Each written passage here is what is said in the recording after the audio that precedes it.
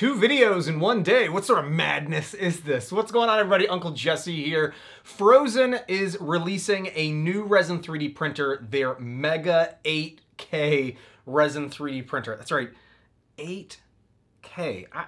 I'm like blown away. I'm still trying to get over machines that are doing 4K these days with mono screens and printing really fast, and they're upping the ante here to 8K in a huge Resin 3D printer and with a ridiculous price tag of $1,000. Well, that's the initial kickoff price for the printer, and it's limited quantities at that price point, and then it slowly increases in scale. But I did want to talk about the machine, and I wanted to talk about some things that I wanted to make sure that you're aware of before you jump in on the deal here. That I just wanted to call out. Again, just some, not concerns, but just stuff I wanted to make sure that you're aware of. There's also a crazy bit of news bundled in with this announcement that I don't think anyone's really talked about up until this point. And it hurts my head to think about. So let's jump right in and look at the announcement from Phrozen. So this is, again, their Mega 8K Resin 3D printer. It's a 15-inch screen, mono screen.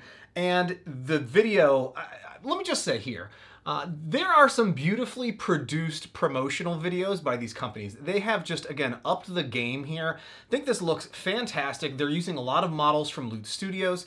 I apologize. I don't know who created that huge samurai file, but I want to print it because it looks amazing, especially that ginormous size there as well. I mean, they're perfectly know who they're targeting with this as well. All of these miniature creators or people that are looking to sell printed things, this looks like a fantastic machine for you to jump on. Now, Phrozen already has built a few different Resin 3D printers. The Sonic Mini is a fantastic, budget-friendly initial Resin 3D printer that you can get started out with. It's very small, and it has a 4K option as well with mono screen. They also have I think it's the Sonic Mighty, which I actually have on hand. I haven't had a chance to set it up and get printing. Hopefully within the next few weeks, I'll have a review video up and going on that particular printer. And then they also have the Phrozen Transform, which is just this beast of a resin printer. It's alongside of the likes of Peopoly with their larger Resin 3D printers, but it has an upgradable mono screen display, which just is fantastic if you can afford it. Now, what they're looking at doing with this is making an even larger Resin 3D printer, the Mega printer. And I love the design of the case as well. It has that M built in to the acrylic panel on the front. I think that's a fantastic design choice that really sets it apart from a lot of the other machines that are out there. So this is going to be a really big printer, and let me just pull up the details again because I had it written down. It's going to be, the build volume is 330 millimeters by 185 millimeters by 400 millimeters.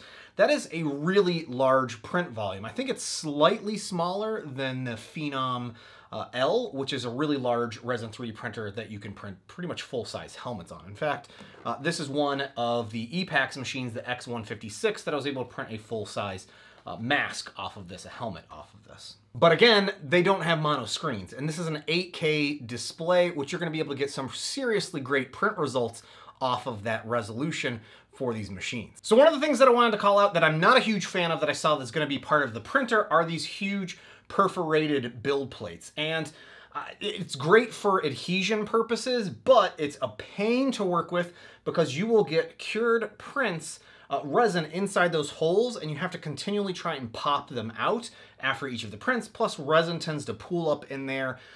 It just kind of makes for a messier experience, in my opinion. And in fact, I recently purchased their standard build plate that is not, it doesn't have all the holes in it, so it's going to alleviate that whole experience from my side when I'm printing with the Transform. But it's just something that you're going to need to be aware of when working with this.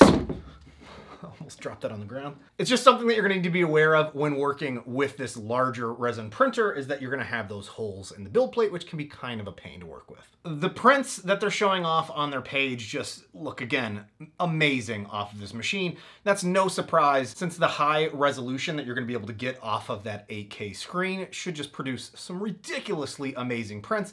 And again, it should print really fast as well. So in terms of the buying options there is the super early bird option, which is, again, $1,000 for you to pick this up. It's limited to the first 50 orders, and I'm sure that's going to go extremely fast.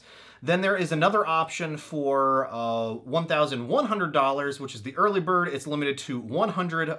And then you've got some further options beyond that, what's going to include some additional resin, some extra, it looks like FEP sheets that are going to come with the replacement. Yeah, the NFEP sheets coming with 2 additional ones. I mean, honestly, that's probably this one down here for $200 more than the original, and it's limited to 150 sets, is probably a better deal. You're getting 4 bottles of resin, the Aqua Ivory resin that they're now offering, which will be fun to try out. And then 2 additional FEP sheets, the NFEP sheets that are going to come with the machine. I think that's probably a better option for you right there than just the standard $1,000 option to try and fight for.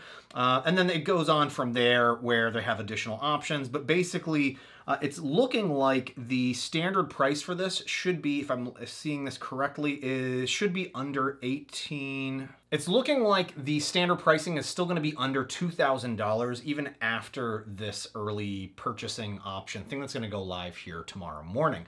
And I mean, that's not a bad price at all for a machine of this size and that, again, crazy resolution that's going to come with it. But there is a huge thing that you need to consider when jumping in on this that they mentioned in some of their comments on their Facebook page. The shipping costs and VAT or taxes are not included with this initial purchase.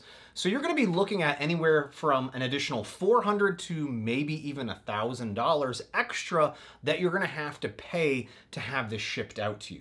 So I mean, that's where it's going to probably even out a little bit much or a little bit more. I was thinking, how the hell are they going to be able to sell this for $1,000? And it's because of that. There's the shipping fees are not included in this initial purchase price. You're going to have to pay that on top of that once the machine is already developed and available to be shipped out. So it's just something that you're going to need to really consider when jumping in on this, that you're going to have to fork out another probably at least $500 to $800 for shipping fees.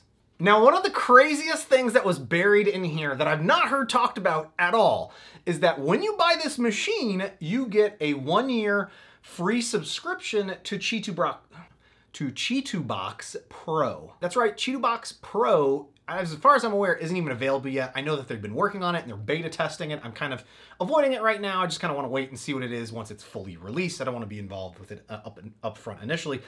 But it sounds like there is going to be a payment plan, obviously around the Pro version, and it's an annual subscription of $170?